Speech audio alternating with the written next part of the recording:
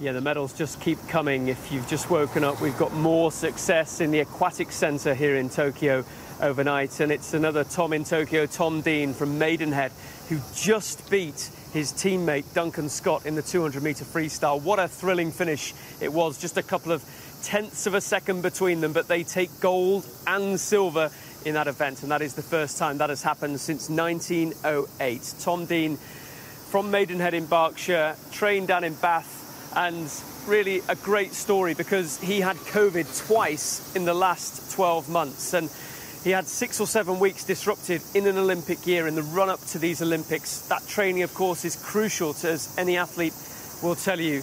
And to have that kind of disruption, he was motivated by his coach, who said, look, don't let this hold you back. You can come back from this. And boy, has he done that in the pool today, winning gold. And we saw, of course, Duncan Scott as well. Scotland's first medal by our calculations.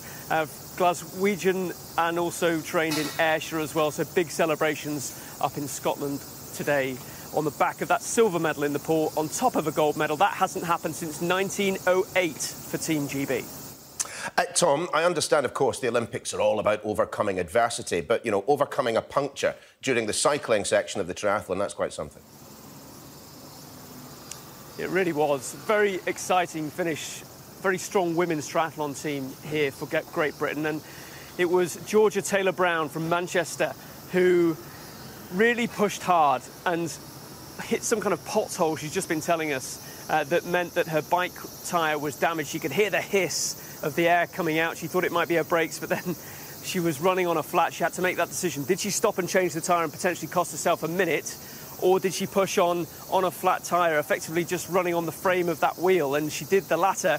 She managed to get round on the bike into the run, and she really attacked the run hard around the edge of Tokyo Bay here and ended up with a silver medal. And she's just been telling us here just what that means, all the hours of dedication, how she dreamed as a young girl of going to the Olympics, and now she's here and done it and won a silver medal. It's a great story. Tom, for those of us lucky enough to be able to head home after work and sit down in front of the telly and watch the rest of the Olympics, what more do I have to look forward to today? Well, I think the medal rush may well continue because Team GB are on fire at the moment, aren't they? And that kind of ripples through the camp. You can see the way that they've been celebrating the medals in the various sports that have come through. Of course, we had those great moments with Adam Peaty and Tom Daley yesterday and Tom Pidcock in the mountain biking. But today, watch out for Charlotte Dujardin. You'll remember her name from the dressage equestrian events, the horse dancing, as everyone calls it colloquially, and she is going for her 3rd successive gold medal today. She won gold in London, in Rio. Can she do it here in Tokyo? After all the disruption that all of these athletes have been through, there are some extraordinary stories coming to the fore of just how they've pushed through all those difficulties through lockdown, through COVID, and have come here and taken their moments and made all that heartache and pain along the way well worth it.